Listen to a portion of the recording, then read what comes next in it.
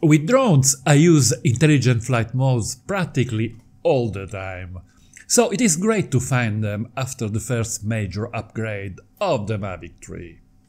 In this video I will show you how point of interest and spotlight work, both with still target and with moving subjects. I will also show some unusual and very effective ways to use these modes. The third mode, the very popular active track, will be the subject of my next video in a few days. As usual, you will find all info about the gear I use in the description below.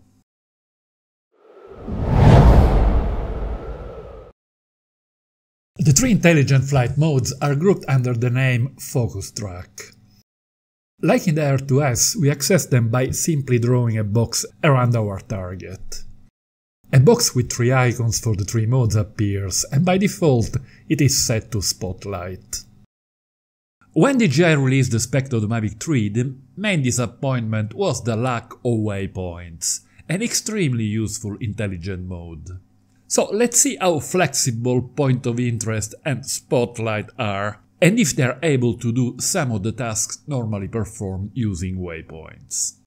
The three modes at the moment work only in normal color mode and not in the log, which is certainly disappointing, and I hope this will be modified at some stage. But the good news is that normal mode in the Mavic 3 is the excellent Hasselblad natural color solution. Focus Track is available at the resolution of up to 4K and up to 60 frames per second frame rate. This is a very nice touch, as we can add some slow motion when tracking sport or people, which is a very appreciated feature. The three modes cannot be used with the zoom functionalities or with the telephoto lens, at least for the moment.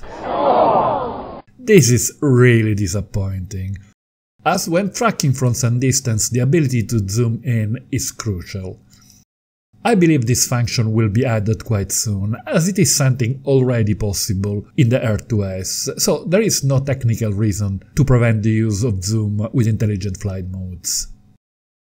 I really hope DJI will start to take the zoom function and the telephoto lens a bit more seriously, as it is an excellent idea, but for the moment it can do very little. It is possible to select targets very far away. In this case I've chosen the top of Mount Etna, which is more than 20 miles away. Technology in drones have come a very long way. I still remember a few years ago with the Phantom series we had to fly on top of a place to select it as a target, and then come back to shoot the footage.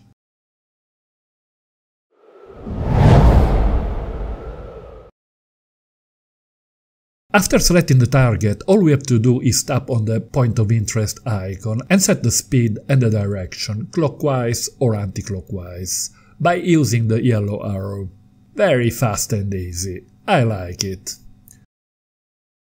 Orbiting around the target is always an interesting move, especially if there are several layers in the scene at different distances. With point of interest we have full control of the two sticks of the remote controller. In other words, we can ascend, descend, get closer or farther away from the target to add interest to the footage. At any moment we can summon the yellow arrow to modify the speed or change the direction of the rotation. We can even modify the pitch of the gimbal to move the target in the frame. By positioning the drone above the target for a bird's eye view, we can use point of interest to easily perform the famous Hollywood screwdriver move. We can add some action from the two sticks for an interesting sort of rotating crane. In point of interest we can also track a moving subject, although the two main tools for general tracking are Spotlight and Action Track. If we try to choose a target to follow by drawing a box around it, the software will select the terrain and will keep it in the middle of the frame. In order to choose something to follow, like a car, a person or a boat, In the settings, under the Control tab, we must select the option Subject Scanning, so that a plus sign will be displayed around possible targets. By clicking on the sign, we can choose it as a target. If the subject is not moving or moving very slowly, the selection is simple. Here the drone is tracking in point of interest mode this distinguished gentleman advancing in perilous terrain, risking his life for the sake of his community. I believe a thumb up is highly deserved. Using point of interest can be very effective when following targets moving at a slow speed. With faster moving targets, the drone might not be able to rotate fast enough to go in front of them, but it will still track them from the side. Here I have some trees to the right of the drone. I lower the altitude to see how the sensor works with lateral obstacles. And as usual, the APAS 5.0 system of the Mavic 3 works to perfection and rises to find its way above them.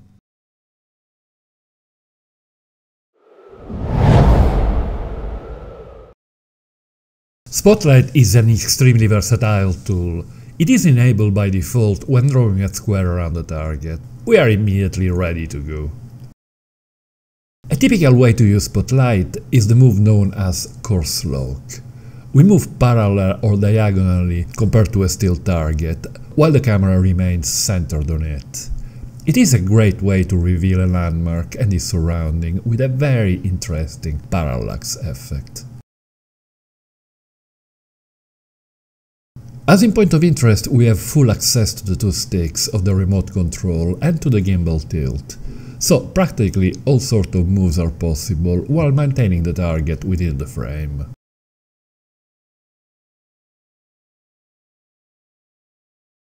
Most of the moves that in the past I used to make with waypoints can now be performed with the Spotlight mode. As an example, the crane shot is a very useful move for real estate videography.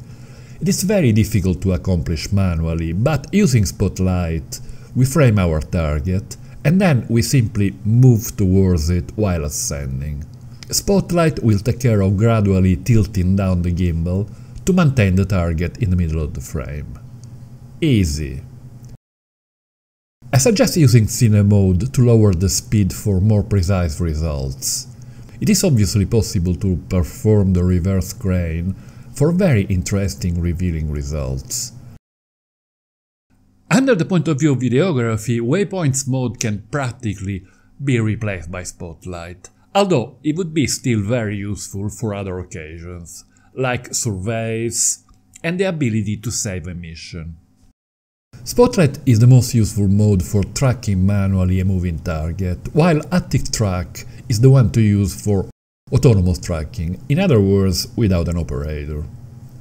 If we target a moving object in Spotlight with the drone hovering in a static position, it will behave like a spotlight. This is useful for following subject moving in a confined space, like a boxer on a ring or a rock star on stage.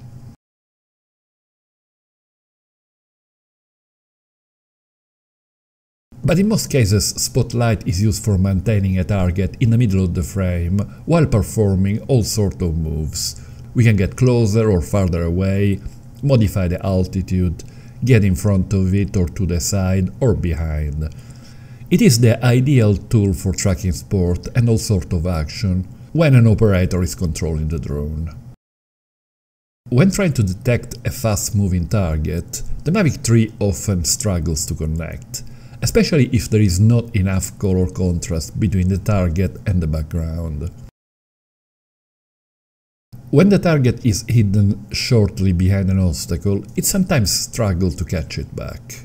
On both occasions, the R2S performs much better, so there is room for improvement on the algorithm, but I'm pretty much sure that it will be tweaked by DJI once the new color mode HLG will be available. Thanks to the omnidirectional obstacle sensors and the excellent new APAS 5.0, the Mavic 3 is the best drone of the Mavic line for tracking, although some improvements are still needed. Click in this link to watch my video about the APAS 5.0 for detection of obstacles. I will add a link to my upcoming video about AT-Track as soon as I will release it. Don't forget to hit the like button if you enjoyed the video.